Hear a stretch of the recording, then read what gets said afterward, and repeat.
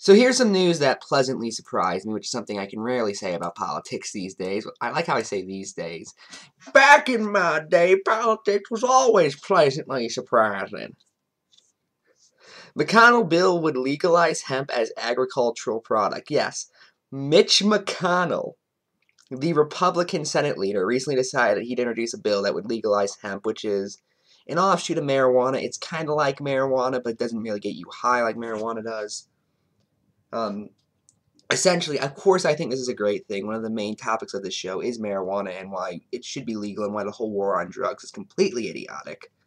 It needs to be either rethought from the ground up or just completely ended. Here are some quotes he said about it. Hemp has played a foundational role in Kentucky's agricultural heritage, and I believe that it can be an important part of our future. Okay, that's fair, and may I just say, don't show Jeff Sessions this. Yeah, there were quotes of Jeff Sessions saying, "Oh, no adult supports legalization of any marijuana product." Well, the Senate leader of your party apparently does now. There are three theories of this. The first one is Mitch McConnell genuinely looked at the data and changed his mind on this. I doubt this one because Mitch McConnell is essentially Mr. Conservative in the Senate. And one of the things that conservatism is definitely defined as being stuck in your ways. That's just what the definition. And mind you, McConnell's been very anti-marijuana in the past.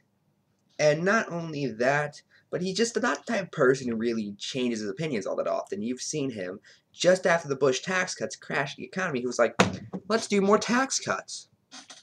The second one is, as mentioned, hemp is booming in Kentucky. It's going to boom in Kentucky, and there's so much you can make out of it.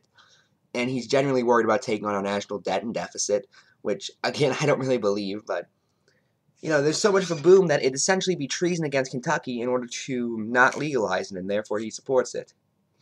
And the third one, and this is the theory that I believe, is that he's trying to use this kind of like a trap. Like he's going to do this, and then Democrats run again in 2018 midterms, or in 2020 and 2022 and all that. He's going to run all these ads like, you see this guy? He was on marijuana, and it made him stupid. Democrats supported that, and ignore the fact that he introduced the bill in the first place. But mind you, I don't think it really matters the motivation. The fact is he's doing it, and that's honestly kind of amazing. I genuinely never thought I'd be supporting Mitch McConnell, but here it is. And that's it. I'm Ephrom, and good night.